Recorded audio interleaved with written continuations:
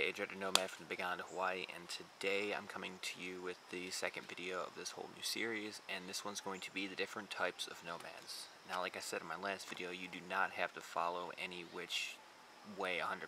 You can mix and match, take traits from this one, you do this from this one. I mean, the whole joy about this lifestyle is there's no right one way to do things. You do things that get you from A to B in your best interest, the way you would like to do it. Alright guys, so let's get into this list.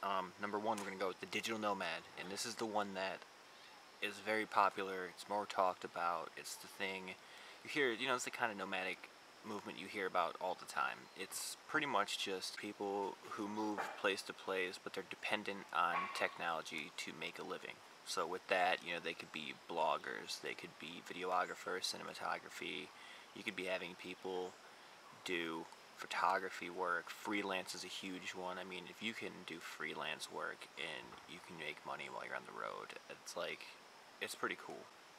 Graphic design is another one. I've known a couple graphic design. I've known a lot of people doing mini startups, so they're trying to do their own kind of thing. Usually they do work 9 to 5 type of hours, and the ones that I've met, the ones I've known personally, will do 5 days during the week, and they'll take the weekends off. Alright guys, number 2 is going to be the spiritual type of nomad. The spiritual nomad is going to be the kind of person who does travel place to place, kind of searching for meaning, enlightenment, kind of the person that's just, taking life as the full adventure, full journey, whatever happens, happens kind of thing. And usually these kind of nomads will travel, they'll learn a bunch of stuff, but then they also like to teach others and try to get others to open their eyes and open their kind of horizons to different alternate ways of living. So this type of nomad is going to be more than not, they're going to be a little frugal because they're going to be a little bit broke, if not fully broke.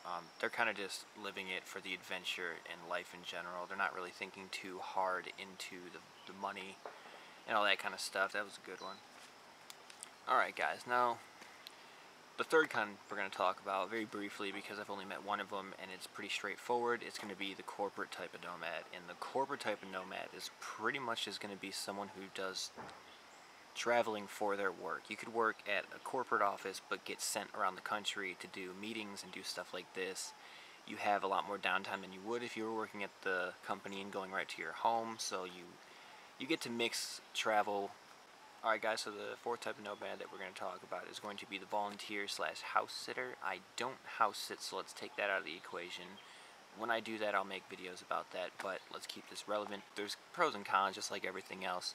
So I'd say the volunteering nomad, what it is, it's more so work trade. There's no money in exchange. It's pretty much you're doing anywhere from 15 to 30 hours. Your accommodation changes drastically with whatever farm or location you pick. You could either be doing 15 hours and sleeping in a tent on someone's property with no food provided. You could be doing 30 hours with a nice place inside of a home to live with food provided. It's pretty much one of those things where, if you want to be ultra minimal, you don't want to work that much because you don't want to give too much of your flexibility away, then you could do the tent thing. If you don't want to do the tent thing and you already have a little bit of money saved up and you don't mind to do 30 hours, then you can get like the full free living.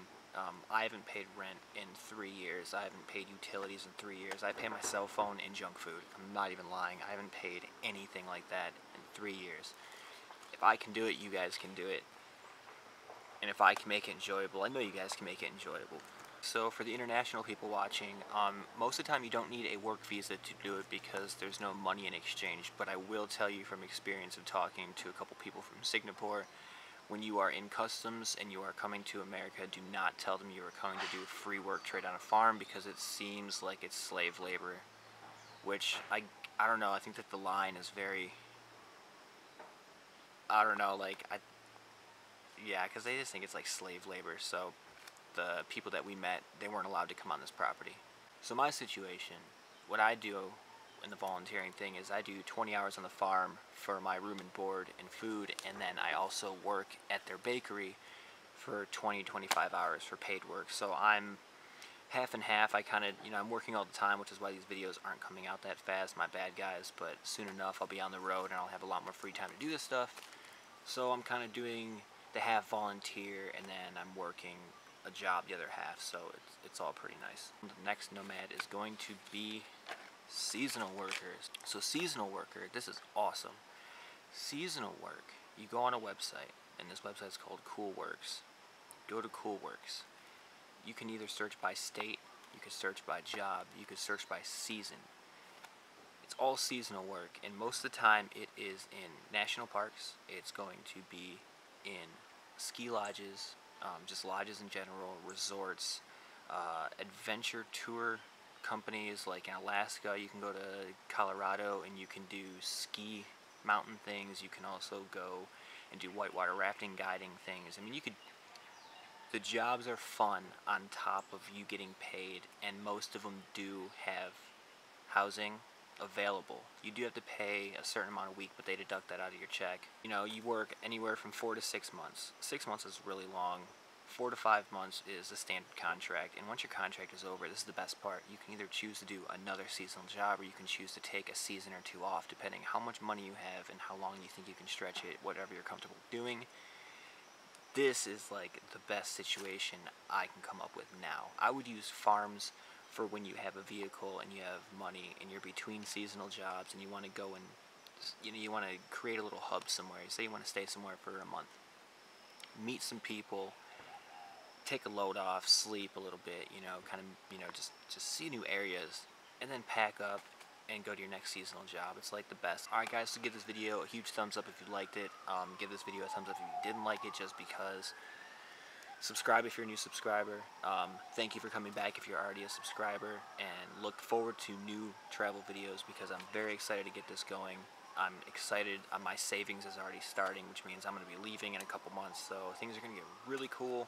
Drop topic ideas, drop questions, drop anything in the comments. Ask me some questions. I want to do some Q&A videos. Ask me whatever the hell you want. I'll answer it just because it's funny.